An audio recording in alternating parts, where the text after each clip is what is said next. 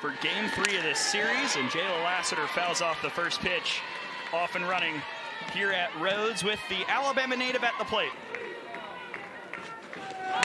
First pitch crushed. That's got a lot of carry off the top of the scoreboard. Hello, Kendall Clark.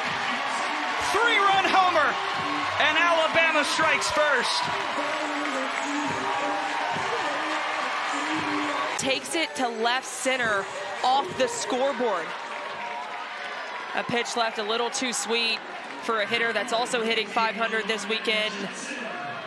Kendall Clark is excited. What a swing. Second homer of the year. Hevlin gets a hold of one, and Cahalan will come in to score. Great 0-2 hitting from Callie Hevlin, and it's 4-0 Alabama. Keep Bailey Dowling off third. Oh, what a snare by Rummel. Throw to first will end the inning. Spectacular double play by the visitors to limit the damage. His philosophy, his culture. Great pitch there by Kayla Beaver.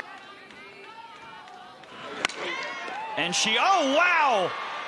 Lines it right to Rummel, who climbs the ladder to make a spectacular catch.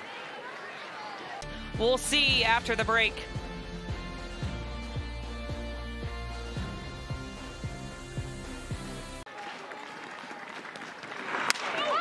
This time Rummel hammers it. That's got a lot of carry, but Kristen White makes a spectacular catch. On defense, gets a good jump on it, tracks it, not afraid of the wall at all.